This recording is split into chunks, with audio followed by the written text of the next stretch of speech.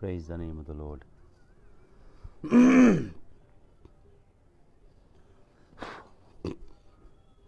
Praise the name of the Lord.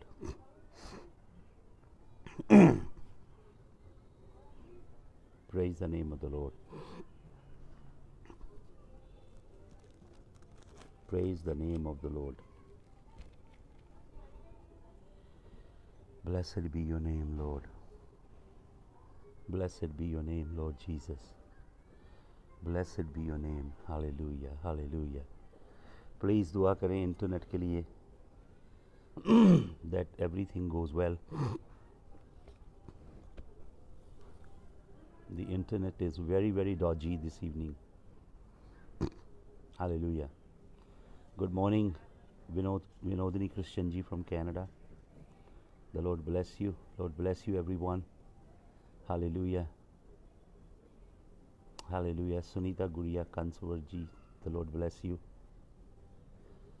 Hallelujah. Sahil ji from Pakistan. Glory to the name of the Lord. Hallelujah. तो मैंने आज आपको सुबह बताया बहुत पावरफुल वर्ड्स परमेश्वर के कलाम में से द ब्लड कवनेंट, और हर कवनेंट, जो भी कवनेंट होता है उसका एक मिकवा होता है, बैप्टिज्म होता है. और ब्लड कवनेंट का बैप्टिज्म जो है वो है रिपेंटेंस, और इसका कप है, ब्लड कवनेंट का कप है सर्वेंटहुड. और सेकंड बैप्टिज्म है सॉल्ट कवनेंट. सॉल्ट कवनेंट का बैप्टिज्म है डेडिकेशन का बैप्टिज्म, और इसका कप है फ्रेंडशिप. थर्ड कवनेंट था सैंडल और शू कवनेंट, जिसका बैप्टिज्म होता है मिनिस्ट्री का है बैप्टिज्म. और इसका जो कप होता है इनहेरिटेंस का कप, द थर्ड कप जो यीशु मसीह ने उठाया. और फोर्थ जो होता है वो मैरिज का कवनेंट का जो बैप्टिज्म है वो मैरिज कवनेंट, मैरिज बैप्टिज्म है, और इसका कप भी मैरिज कप है, जो आज मैं आपको सुबह बता रहा था. तो हम बात कर रहे थे लौदीकिया की कलीसिया की, एक संसारिक कलीसिया, अपोस्टेट चर्च, एक ऐसी कलीसिया जो पाप में भ्रष्ट हो गई, एक ऐसी कलीसिया जो संसारिक है, डेमोक्रेटिक चर्च है, एक ऐसी कलीसिया है जहाँ पे where you give more credence to human rights, where you do not care about God rights. If human that God created, they have their own rights, just imagine the one who created the universe and is the owner and possessor of the universe. How about his rights? Who cares about his rights? You know, the apostate world tells God. I was watching on Facebook, a young lady was holding a plaque that said, "Keep God out of California." What about God rights? The apostate church has shut Jesus outside. They are inside, and Jesus is saying, you are blind, you are naked, you are wretched, and you absolutely have nothing. Though that church was very wealthy, very rich, and that church was very proud of what the church achieved, yet Jesus is outside. तो मैंने आपको बताया हिब्रेक perspective क्या है कि father अपने सन को लेके आता है, जिसकी एंगेजमेंट हुई है, लड़की के घर आके नॉक करते हैं डोर, और लड़की डोर खोलती है और देखती है अपने दूल्हा को, होने वाले दूल्हा को. तो फादर पूछता है, are you ready? My sun has already prepared a place for you. Jesus is so loving. Jesus is so kind. Jesus is saying, you are neither hot nor cold, so I am going to spew you out of my mouth. Jesus said, I'm going to vomit you. Your lifestyle is making me puke. You make me nauseatic. I'm going to throw you up. But still Jesus is knocking at the door. Hallelujah. वो bride groom है, दूल्हा है, अपने पिता के संग आया है. और अगर दुल्हन दरवाज़ा खोलेगी तो वो क्या कहता है? I will come inside and I will सप with you and you with me, if you still open the door and let me come in. Hallelujah. अगर दरवाज़ा खोलोगे अपोस्टेट कलीसिया को, ये एंड एज की चर्च है इस युग की, जिसे प्रभु कह रहा है मैं दरवाज़ा खटखटा रहा हूँ, खोलो. लेकिन ये चर्च अपने सारे प्रोग्राम कर रही है अंदर, अपने अपने प्रोग्राम्स हैं इनके, अपने एजेंडाज हैं, अपने इनके ड्रीम्स हैं, एस्पिरेशन है, अपने मिशंस हैं, बट जीसस इज आउटसाइड। देखिए कितनी अद्भुत बात है that Jesus created this gigantic universe in 6 days। इतनी विराट दुनिया को उसने 6 दिन में बना दिया, लेकिन वो स्वर्ग गया और ये कह के गया कि मैं अपनी दुल्हन के लिए जगह तैयार करने जाता हूँ। और अपनी दुल्हन के लिए जगह तैयार करने में उसे 2000 साल लग गए हैं, almost may be little over 2000 years. 2000 साल उसे अपनी दुल्हन के लिए जगह तैयार करने के लिए लग गए, एक ऐसे अद्भुत दूल्हा को जिसे पूरा ब्रह्मांड रचने में केवल 6 दिन लगे। Just imagine what a glorious place he is preparing for the bride. It will be breathtaking. It will be beyond phenomenal. It would be beyond human wildest dream. The heritage that Jesus is preparing for us. लेकिन the bride क्या कर रही है नीचे? Bride is not in alignment with the bridegroom. Bride is not even ready to dwell in that place that the bridegroom is preparing. वो इतनी अद्भुत जगह जो दूल्हा बना रहा है उसमें रहने के लायक भी नहीं है अभी। क्यों? क्योंकि यहाँ पे ब्राइड ने सारी थियोलॉजी चेंज कर दी है, ब्राइड ने सारे पैटर्न चेंज कर दिए हैं। ऐसा लगता है जैसे ब्राइड एक अनदर गॉस्पल तैयार कर रही है, एक अनदर जीसस, एक अनदर स्पिरिट तैयार कर रही है। आप दूल्हा से दूर मत जाएं, learn to walk with the king, दूल्हा के संग संग चलें। हालेलुया। लूकवॉर्मनेस और वर्ल्डलीनेस, ये जो चर्च है लाउडीसियन church, it is the church in the world. किसी ने कहा, A.W. टाउजर ने कहा, the world is in the church and the church is in the world, they look so identical that it is absolutely hard to fathom who is the church and who is the world, because they look alike, they both look alike. Hallelujah. तो जब देखिए, जब किसी की wedding होती है, मैंने देखा है कम से कम कुछ वेडिंग के विषय में, तो जब दुल्हन की जब वेडिंग होने लगती है तो लड़की के अंदर एक ही फैंटेसी चलती है अपने वेडिंग डे की। वो अपनी सहेलियों से, अपने फैमिली के लोगों से, अपने जान पहचान वालों से दुल्हन क्या करती है, केवल एक ही बात करती है कि कैसे रीथ बेल, कैसे गाउन और कैसे उसके अपैरल्स हों और कैसे कलर के फ्लावर्स होने चाहिए, कैसा बैकड्रॉप होना चाहिए, कैसी ड्रेपिंग्स होनी चाहिए, कैसे वहाँ पे अलग अलग चीज़ों को लगाया जाना चाहिए। She is really really very very concerned. और शॉपिंग करेगी, कुछ भी करेगी, वो एक ही दिन को देखती है, अपने वेडिंग डे को, कि how she will look. Hallelujah. लेकिन ज़मीन पे जो दुल्हन है, bride is not very conscious about the day she is getting married to the bride groom. ये जो दुल्हन है, ये ऐसी तैयारी नहीं कर रही जैसी पृथ्वी पे शारीरिक दुल्हनें तैयारी करती हैं। आपको मालूम, 6 साल मैंने आपको बताया कि हिब्रू जो वर्ड है सर्वेंट के लिए वो है ओबेद, आयन बेथ दालेथ। ये हिब्रू वर्ड है लेक्सिकन में H5650। It's very profound word. It is ion Beth दालेथ। Ion का मतलब होता है आँख, बेथ का मतलब होता है घर, दालेथ से बनता है डोर। तो कौन है ओबेद? नौकर कौन है? जो अपने स्वामी के घर में रहता है, stage in the house of the owner, मालिक के घर में रहता है, लेकिन उसकी आँख मालिक के घर में उसके डोर पे लगी रहती है, द्वार पे लगी रहती है। मैं सुबह आपको बताया था, इसी को हम सीखेंगे। ये आयन बेथ दालेथ का असली हेब्रेइक पर्सपेक्टिव क्या है। तो मैंने आपको बताया कि चैप्टर नंबर 20 ऑफ एक्सोडस में 10 कमेंडमेंट्स देता है परमेश्वर, और चैप्टर नंबर 21 में परमेश्वर ओबेद की इंस्ट्रक्शन देता है, नौकर की, बॉन्ड स्लेव की, ये बॉन्ड स्लेव है, जिसे मैंने बताया फिलिपियंस की पत्री में प्रेरित पौलुस बताता है डूलॉस। यीशु मसीह बॉन्ड स्लेव बन के आया। जब वो नौकर बना, वो बॉन्ड स्लेव बना। यीशु मसीह कहते हैं मरकुस रचित सुसमाचार 9 अध्याय के 45 वर्ष में, यीशु मसीह कहते हैं मैं सेवा करवाने के लिए नहीं बल्कि सेवा करने के लिए आया हूँ।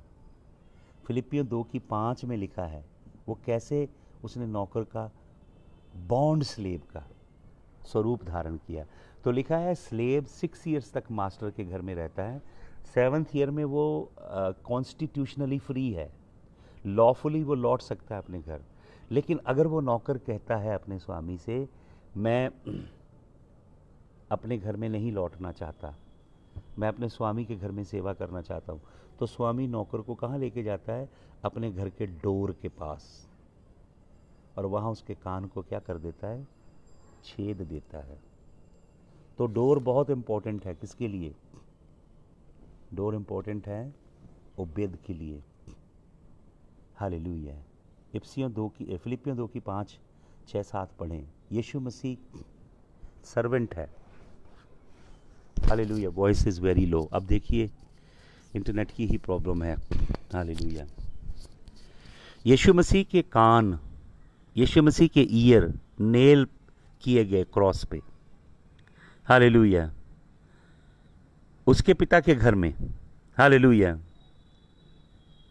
क्यों? क्योंकि यीशु मसीह ने कहा कि पिता मैं सिर्फ तेरी आवाज़ सुनना चाहता हूँ, पिता मैं केवल तेरी आवाज़ सुनना चाहता हूँ। यीशु मसीह ने कहा कि जब तक पिता कुछ नहीं कहेगा मैं कुछ नहीं कहूँगा। यीशु मसीह ने कहा जो मैं पिता को करते हुए देखता हूँ मैं वही करूँगा। अगर पिता बोलेगा तो मैं बोलूँगा, अगर पिता नहीं बोलेगा तो मैं नहीं बोलूँगा। Hallelujah. I won't say a thing. My eyes will be at the door of my master. My eyes will be at the door of my father. मेरे पिता के घर के द्वार पे मेरी आंख लगी रहेगी। देखिए भाई और बहनों, आप किसी और पे आंख मत लगाइए। यीशु मसीह की मिनिस्ट्री का पैटर्न है उसका पिता। यीशु मसीह ने जो पिता को मिनिस्ट्री करते देखा वही मिनिस्ट्री की। यीशु मसीह ने जो पिता को कहते सुना वही कहा। आप दूसरों की कॉपी क्यों करते हो? आप देखते हो दूसरे प्रीचर कहते हैं कैंसर चला जा, सरदर्द चला जा, गुर्दों की बीमारी चला जा, हड्डियों की बीमारी, आप भी वैसे शुरू कर देते हो करना। आप जो उनका स्टाइल देखते हो वही स्टाइल मारने लग जाते हो। अरे भाई, आपके लिए एक टेलर मेड स्टाइल है पिता के पास, your own custom made style. You don't have to copy human being. You don't have to copy other pastors. कि दूसरे कर रहे हैं जी, गोल्ड डस्ट आ रहा है, गोल्ड डस्ट आ रहा है, आप भी शुरू कर दो जी, गोल्ड डस्ट आ रहा है, जेम्स गिरने लगे हैं, जूल्स की बारिश होने लगी है। Why would you say that? Jesus said, I will not say a word unless I hear my Father say. I will not do a thing unless I see my Father do a thing. You have to copy your Father in heaven. You don't have to copy other people. Hallelujah.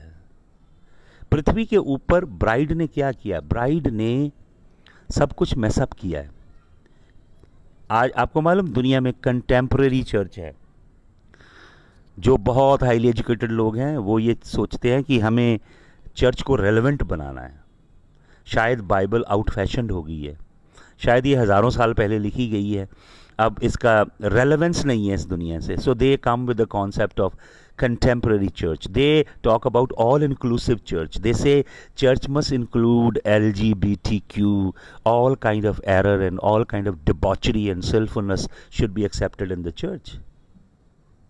All inclusive church, contemporary church. They talk about church that is culturally compatible.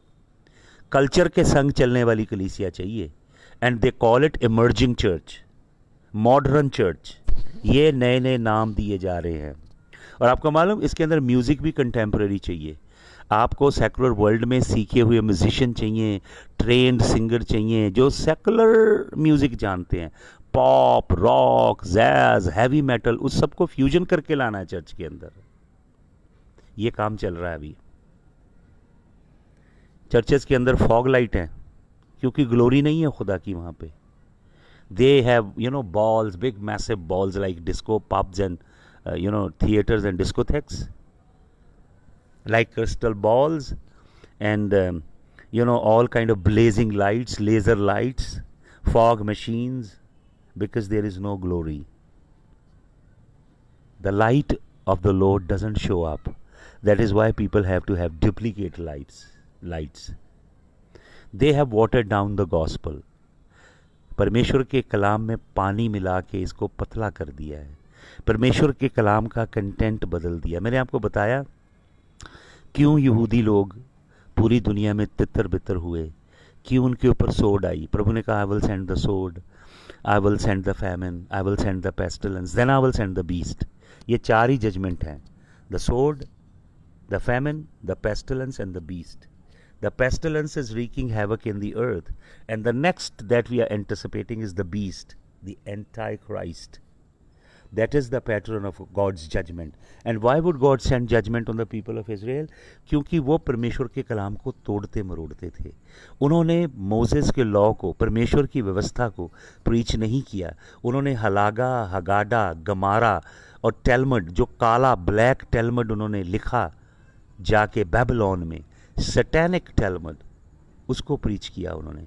हलागा को, हगाडा को, मिशना को, परमेश्वर के कलाम को तोड़ा मरोड़ा, twist किया, उसे पेश किया. वो लोगों को रब्बियों की इंटरप्रिटेशन सिखाते थे, मनुष्यों की रीति रिवाज और परंपराएं सिखाते थे. वो यहोवा के कलाम को नहीं सिखाते थे. यही किया है वेस्ट की चर्च ने, यही किया है, तोड़ा है, मरोड़ा है, परमेश्वर के सच्चे और जिंदा कलाम को तुच्छ बना के लोगों के आगे पेश किया है.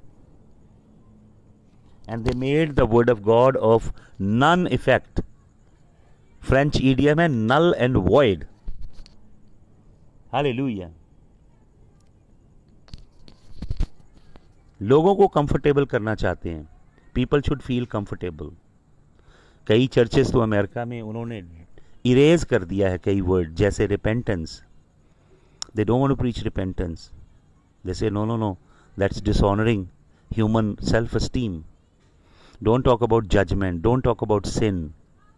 They are replacing these words with some other comfortable words to make people feel comfortable in the church, so that the churches grow, that the number of people in the churches is 30,000, 40,000, 50,000, 100,000. They have big, massive arenas, and they care about the attendance, and they say this is the gospel of love.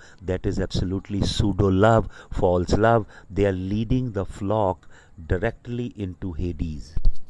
पताल की ओर कलीसिया को वो लोग लेकर जा रहे हैं. हालेलुया.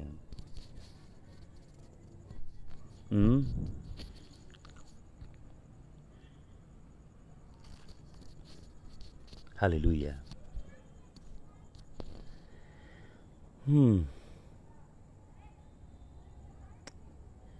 भाइयों और बहनों, फिलिपियो 2:9 में क्या लिखा है? God highly exalted him because he became bondslave, because he remained obedient, even obedient until the death on the cross. He was put on the cross. So God highly exalted him, and God has given him a name that is above every other name. It is his servanthood. He obeyed ship. The doulos servant is the reigning king, seated at the right hand of the Father. वो डूलॉस बना, बंधुआ गुलाम बना. बंधुआ गुलाम आप मालूम कब बनते हो? बंधुआ गुलाम अब तब बनते हो जब आपने 6 years मिनिस्टर कर लिया है, and you entered into the 7th year. The 6th year you completed, you matured yourself. In the 7th year you became free. You could go, but you chose not your freedom. Rather you said, I love my master. Pierce my ear. तो आपके कान को क्या किया गया? छेदा गया. वचन में लिखा है, उसने मेरे कान को खोल दिया है ताकि मैं उसकी आवाज को सुनूं. डूलॉस केवल अपने स्वामी की आवाज को सुनता है. उसके ईयर जो है स्वामी की वॉइस की फ्रीक्वेंसी पे ही सेट होते हैं. वो और किसी की आवाज को नहीं सुनता है. लिबर्टी, जब आप फ्री होंगे, जब आपको फ्रीडम मिलेगी, तभी आप सर्वेंट बन सकेंगे. और जब आप सर्वेंट बनेंगे तभी आपको फ्रीडम मिलेगी। ये जो फ्रीडम है, तुम सत्य को जानोगे और सत्य तुम्हें आज़ाद करेगा। भाई और बहनों, ये फ्रीडम आपको मिलती है जब आप उसके नौकर बनते हैं, बंधुआ गुलाम बनते हैं। और जब आप बंधुआ गुलाम बनते हैं तभी आप फ्री होते हैं, और जब आप फ्री होते हैं तभी आप उसके बंधुआ गुलाम बन सकते हैं। मैं आपको एक वचन देना चाहता हूँ। मेरे को डार्कनेस में पढ़ना भी मुश्किल हो रहा है रूफ टॉप पे, लेकिन मैं ये वचन आपको देना चाहता हूँ। इब्रानियों की पत्री में चलिए मेरे साथ, हिब्रूस, इब्रानियों की पत्री, टर्न टू हिब्रूस, इब्रानियों की पत्री में आइए, हालेलुया। और उसके आप चलें 3rd चैप्टर में, Hebrews chapter number 3, Hebrews chapter number 3.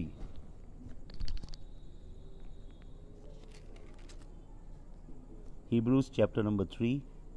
Let me read for you beginning from verse number 1. सुनिए। Wherefore, holy brethren, partaker of the heavenly calling, consider the apostle and high priest of our profession, Christ Jesus, who was faithful to him that appointed him, and also, as also Moses was faithful in all his house. For this man was counted worthy of more glory than Moses, inasmuch as he who hath builded the house hath more honor than the house. For every house is builded by some man, but he that built all things is God. And Moses was very faithful in all God's house as a servant, for a testimony of those things which were to be spoken after. Hallelujah. अब सुनिए ध्यान से, Moses ने क्या कहा। Moses ने Israel से कहा, बिल्कुल एक मेरे जैसा परमेश्वर नबी आपके बीच में भेजेगा, and you will recognise him because he will look like me. एक और नबी आएगा तुम्हारे बीच में जिसे यहोवा भेजेगा, वो बिल्कुल मेरे जैसा लगेगा। यहाँ पे देखिए, जो मैं आपको बताना चाहता हूँ, मोसेस और जीसस को कंट्रास्ट कर रहा है इब्रानियों को लिखने वाला। मोसेस परमेश्वर के घर में, परमेश्वर की किंगडम में, परमेश्वर का घर है परमेश्वर की किंगडम, मोसेस परमेश्वर की किंगडम में एक फेथफुल सर्वेंट था। Moses was a faithful servant in the kingdom, in the house. जो हाउस है वो किंगडम है, परमेश्वर का घर है, परमेश्वर की किंगडम। तो मोसेस कहता है, God will give you another profit just like me. Hallelujah. Verse 5 में लिखा है, 3 वर्स नंबर 5 में, Moses is a faithful servant in the house of the Lord and God is going to give another one just like him. Moses was faithful servant, so is Jesus faithful servant in the house of God. Hallelujah. Moses house of God में faithful servant था और Jesus house of God में faithful servant है। Obed, यीशु मसीह Obed है, bond slave है। Hallelujah. Bond slave कौन है? Ion Beth दालित। Obed ion Beth दालित। Ion का मतलब आंख, बेथ का मतलब घर, घर में नौकर है वो, बट उसकी आंख कहाँ है? स्वामी के द्वार पे है, डोर पे है। He keeps the eyes on the house. He stays in the house, but he keeps the eyes on the door of the master. Obed कौन है? जो स्वामी के घर में, स्वामी के द्वार पे अपनी आंख लगाता है। क्योंकि जब उसकी लिबर्टी मिलती है उसको 7th ईयर में, वो अपने स्वामी से कहता है, I want to stay with you since I love you, since I love you I want to serve you. ये जो सर्वेंटहुड है भाइयों और बहनों, it stems out of love. Hallelujah. It doesn't stem out of compulsion. It flows out of a heart that is loaded with love for the master. And why it is Ayan Beth and Dalit obeyed? Because he keeps an eye on the door. वो जब free होता है, जब उसे freedom मिलती है 6 years के बाद, तो वो अपने स्वामी से कहता है, मेरे कान छेद दीजिए। I want to convert this freedom into bond slavehood. Liberty आपको सर्वेंट बनाती है, कंपल्शन आपको सर्वेंट नहीं बनाती। आप सर्वेंट बनते हो जब आप लिबरेट होते हो, परमेश्वर के पवित्र आत्मा की कुदरत, यीशु मसीह के लहू के अद्भुत काम और परमेश्वर के वचन के आपकी बोन मैरो में सेटल होने के बाद, आपको मालूम परमेश्वर के कलाम का फाइनल डेस्टिनेशन क्या है आपके जीवन में? हिब्रूज 4:12 पढ़िए, आपकी बोन मैरो में सेटल होता जाके कलाम। That is the final destination of the word of God. It starts dwelling in your bone marrow. Hallelujah, thank you Jesus. तो दो ही हाउस है। हाउस का मतलब है किंगडम। एक फादर का हाउस है, पिता का हाउस है, एक फिराउन का हाउस है, house of the ferro. Also a king and father is also king. One is the kingdom of darkness. Pharaoh's kingdom is the kingdom of darkness, and Father's kingdom is the kingdom of marvelous light. Hallelujah. उसने हमें, He has translated us out of the domain of darkness and has planted us into the kingdom of His beloved Son, the kingdom of marvelous light. अद्भुत ज्योति के राज्य में पिता हमें प्रवेश करा के लाया। आपको मालूम इस संसार में मनुष्य, असल में मनुष्य की जो रियल सर्च है ना, इवेंचुअल सर्च, वो it's not for riches, it is for significance. Man wants to know who am I, Y M I hear, what is my true self-worth? Man explores his identity in this world, and you know there are so many kind of fake identities. People want to find an identity in pleasure. People want to find an identity in the pursuit of their career, in the pursuit of their business. They want to accumulate wealth. You know, somebody in different professions, in different careers, people are trying to find the worth for their life. They are looking for the identity. They want to establish their identity, who they are in their worldly pursuit. But you will not find your identity in any other thing. Your identity is hidden in God. Hallelujah. आपकी identity, आपकी self worth जो है वो छिपी है परमेश्वर में। और आपकी जो ट्रू आइडेंटिटी आप कब डिस्कवर करते हो? When you become servant of God. Obed याह, ओबदाया है ना एक नबी, उसका मतलब है ओबेद याह, यहोवा का नौकर। जब आप यहोवा की सर्वेंट हुड में आते हो, हालेलुया हालेलुया। प्रभु ने कहा you can not serve to masters, एक ही मास्टर की आप सेवा कर सकते। तो मैंने आपको बताया कि जब एक्सोडस 20 में यहोवा परमेश्वर 10 कमेंडमेंट्स देता है, उसी के राइट आफ्टर 21 चैप्टर में यहोवा परमेश्वर बॉन्ड स्लेव की बात करने लगता है। स्लेव की क्राइटेरियन देता है परमेश्वर स्लेव्स के लिए। देखिए, आप यू ईदर सर्व गॉड और you serve darkness, and the third thing that you serve is yourself. You can serve yourself. When you serve yourself, it is so easy for you to commit adultery. When you serve yourself, it is so easy for you to murder. When you serve self, it is so easy for you to lie. When you serve self, it is so easy for you to bear false witness. You can break all 10 commandments when you are serving yourself. When you are serving darkness, you can break any commandment. It is so easy. But when you serve your Lord God as doulos, as obeyed, you will be incapacitated to do so. That code will be inside you. The 10 commandments are connected to servanthood. 10 नियम बंधुआ गुलामी के संग जुड़े हुए हैं। इसीलिए निर्गमन 20 में 10 नियम दिए गए हैं और निर्गमन 21 में बॉन्ड स्लेव के, बंधुआ गुलाम के नियम दिए गए, क्योंकि दोनों इंटर रिलेटेड आपस में जुड़े हैं। जब आप बॉन्ड स्लेव बनते हो तब आप बनते तब हो जब आपको ट्रू लिबर्टी मिलती है। 6 साल when you serve, in the 7th year you are free to go. That is the year of your liberty. You can go, but you choose not to take your liberty. Rather, you surrender your liberty at the feet of your master, and you tell your master, take me to the door.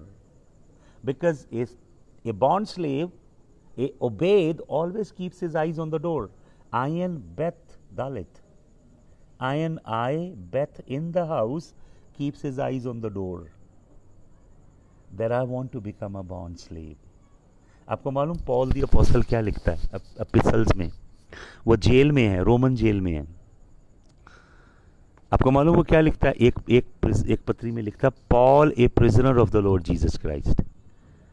Paulus ये नहीं लिखता Paul A prisoner of scissor, Paul A prisoner of Nero. No no no no no, वो लिखता Paul A prisoner of the Lord Jesus Christ. आपको मालूम क्यों?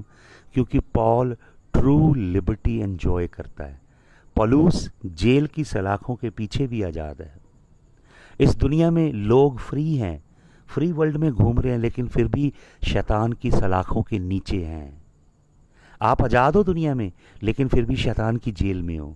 पौलुस को कैसर ने जेल में डाला है, लेकिन पौलुस फिर भी आज़ाद है,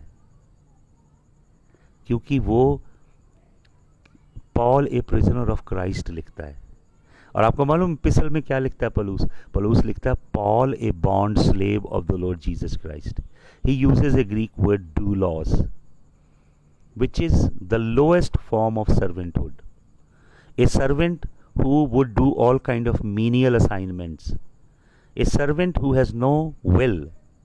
Servant who has no mission in his life. A servant who has no agenda. A servant who has no vision of his own. A servant who doesn't live his life. A servant who lives a life of the master. The life that he lives, it's the life of the master. He lives to please his master. He always keeps his eyes on the master. He looks at the gesture of his master. He wants to do the pleasure of his master. Therefore, Paul, even though he is in Caesar's jail, he is still free. And the world that is free is still bound by chains of the devil. इस दुनिया में आजाद लोग पाप के गुलाम हैं, पाप की जंजीरों में हैं, शैतान की बेड़ियों में बंधे हुए हैं। लेकिन एक बॉन्ड स्लेव जो है यीशु मसीह का, वो जेल में होने के बाद भी आजाद है। देखते हैं अद्भुत बात। प्रेरित पौलुस कहता है Paul a bond slave of the Lord Jesus Christ. Paul यीशु मसीह का डूलोस। हालेलुया। यीशु मसीह का डूलोस। आपको मालूम जो मोजेस की फर्स्ट 5 बुक्स हैं उनके अंदर 613 कमेंडमेंट्स हैं, जिसे मिशना के अंदर जूइश लोगों ने कंपाइल किया है, 613। लेकिन आपको मालूम न्यू टेस्टामेंट में 1040 कमेंडमेंट्स हैं। हालेलुया। कितनी? 1040। एंड यू ओबे them all through the Holi spirit. They are all written on your heart. You become a living epistle of the Lord. आपको मालूम मोजेस परमेश्वर का लॉ लेकर आया, लेकिन यीशु मसीह मोजेस के लॉ को फुलफिल करने की पावर देते हैं आपको। परमेश्वर के कलाम पे चलने की, कलाम में जीने की कुदरत देते हैं यीशु मसीह। हालेलुया। ये 1040 कमेंडमेंट्स ये एब्सोल्यूट हैं। They are absolute. They are his word. God is absolute. God is holy and righteous. These virtues of God are absolute. Hallelujah. आपको मालूम मिस्र से निकाल के परमेश्वर ने इसराइलियों को सिखाया how to unlearn the फिराउन veg, Pharaoh's veg. फिराउन के मार्गों से कैसे निकलना है, जो उनके अंदर थे, इनकलकेट हुए थे उनके अंदर। तो भाई और बहनों, ओबेद क्या करता है? Bond slave. बॉन्ड स्लेव स्वामी के द्वार पे अपनी आंख गाड़ के रखता है, और जब वो फ्री होता है, उसकी लिबर्टी आती है 7th ईयर में, वो अपनी लिबर्टी को एनकैश करता है।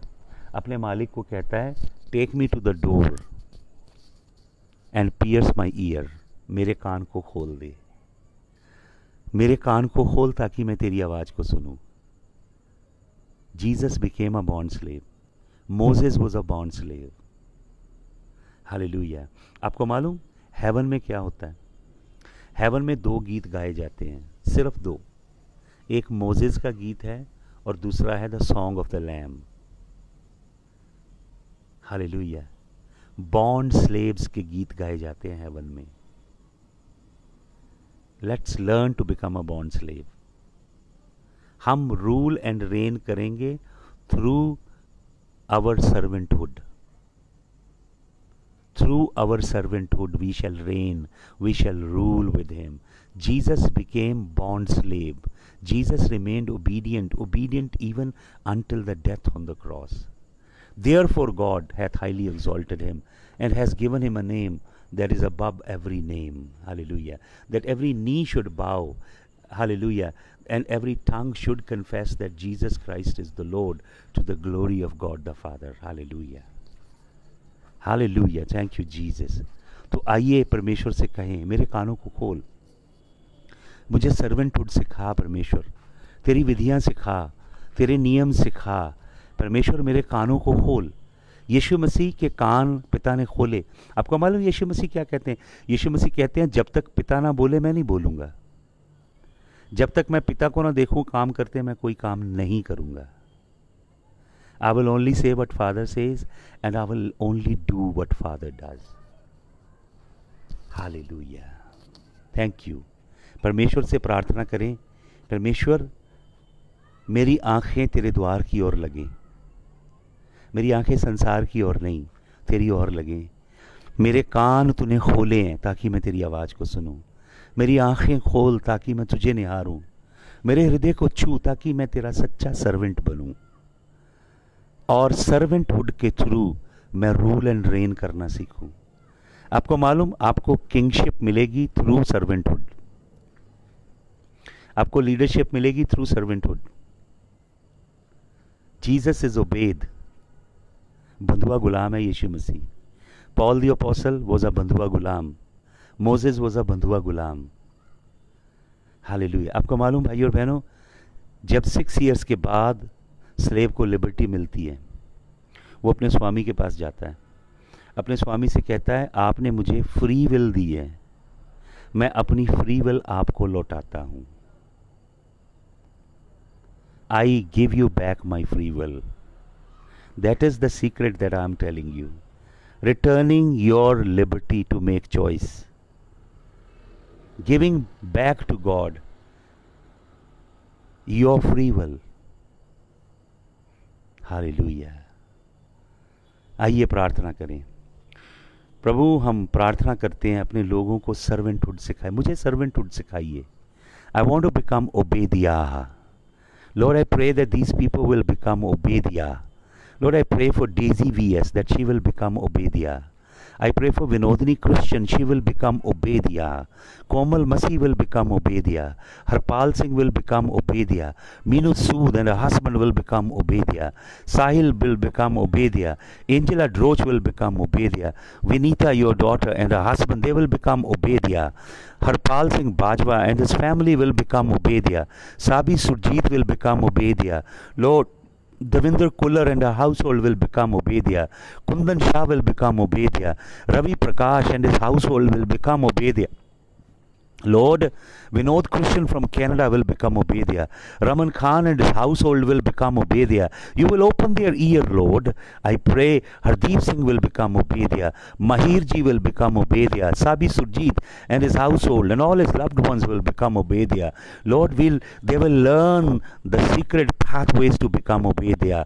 Hallelujah. Lord, I pray for Amarjit Kaur, she will become Obadiah. Samina Ashraf will be Obadiah in the name of Jesus. I pray for Lord Bhagwat Prasad, he will become Obadiah. Lord Wrinkle Gaba Kathuria will become Obadiah in the name of Jesus. Lord, I pray in the mighty name of Jesus of Nazareth, Lord, for Brother Lalit Mehra to become Obadiah. Sandra Ramatar will become Obadiah. Lord, I pray in the name of Jesus, Lord, all who are online right now, Lord, all who are online right now, I pray for them.